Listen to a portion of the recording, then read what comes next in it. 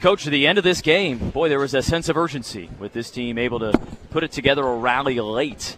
But how do you find a way to get that going for the remainder of this game? You know what? That's the question we're trying to figure out as a staff.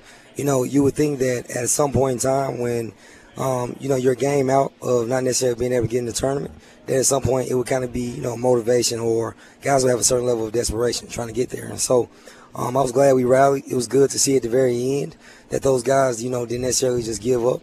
But at the same time, we got to get desperate. We got to be desperate from the time that we start the first half and the second half. Got to be desperate. Coach, I know it's been kind of a tough couple of weeks here, but what do you think that needs to happen as far as bringing your guys together, being on the same page during the course of the ball game?